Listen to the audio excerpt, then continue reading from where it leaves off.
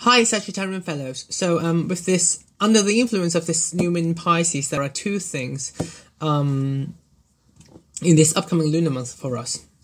Because I'm also a Sun Sagittarian. Okay, so, the two messages as seen from the astrological chart, as well as from my tarot reading, are that, first of all, it is all about resources. So let's say our money, our salary, our time, and even our bodily strength, our health. Okay, so in these areas, we are I'm sorry, we are starting to see a deficit. Okay, a lack of resources. So there is this depletion in our resources. For example, I'm so sorry. So we have less work, hence less salary, okay, or less time to do something. But then we're not on the verge of of a breakdown or on the verge of bankruptcy, okay? No, it's just because it is simply that there is this drop down in our resources, so we start to worry, okay? And then for the final penny in our hand, we have to ponder really seriously, how to make use of the last penny in our hand, how to make use of the really meager resources we still have in our hand. So it's all about making decisions concerning our resources.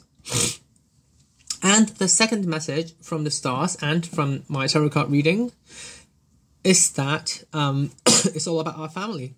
So in our family, there are some there is some disagreement going on among our family members, okay? But then somehow we have to say we have the authority to speak out or to influence the entire situation. Why? It is not necessarily because you are the parents, okay?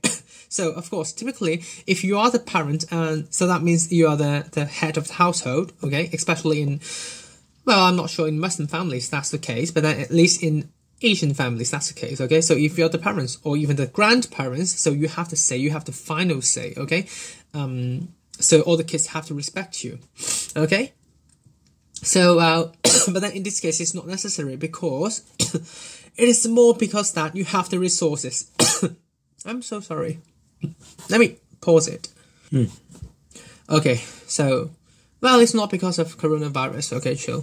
So, so please pray for Hong Kong, okay? And should I apologize on behalf of China for sending out this virus to the rest of the world? I feel so bad for them, but then please be sure, China is not Hong Kong, Hong Kong is not China, they're not equivalent, and we are also the victims.